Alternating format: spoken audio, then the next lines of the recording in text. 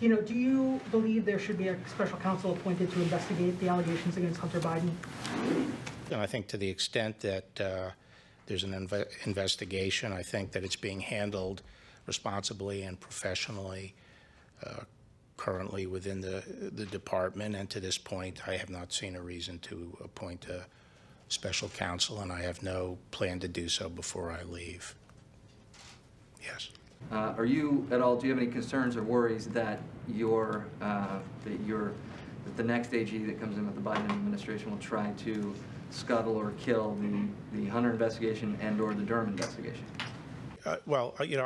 Before the election, as you know, I designated John Durham as a special counsel because I wanted to provide him and his team with assurance that they'd be able to finish their work, and they're making good progress now, and I expect they will be able to finish their work. And as far as the Biden investigation, that might get scuttled or pushed out? I'm hoping that the next administration handles that matter responsibly. Does the president have the legal authority to order the seizure of voting machines around the country?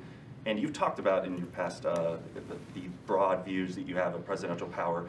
Does the president, any president, have the authority to pardon themselves? I see no basis now for seizing machines by the federal government. A wholesale seizure of machines by the federal government. And off the top of my head, I'm not going to opine on a constitutional issue as far as the pardon power goes. Yes. The president has continued to make the case that there was fraud in the election. You've already made your statement on that in an interview. Do you believe there's enough evidence to warrant appointing a special counsel to look into it, which is something that he appears to be thinking about, perhaps Sidney Powell? Do you believe that there is any reason to do that? Have you already given your opinion on this to the president and the White House? As you said, I've already commented on fraud. Let me just say that, there are fraud unfortunately, in most elections. I think we're too tolerant of it, and I'm sure there was fraud in this election. But I was commenting on the extent to which we had looked at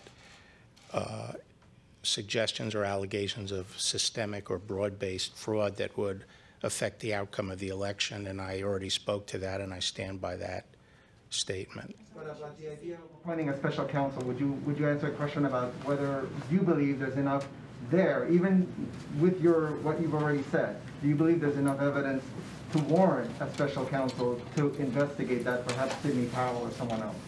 Well, if I thought a special counsel at this stage was the right tool and was appropriate, I would name one, but I haven't, and I'm not going to. Yes, Sadie. Hi there.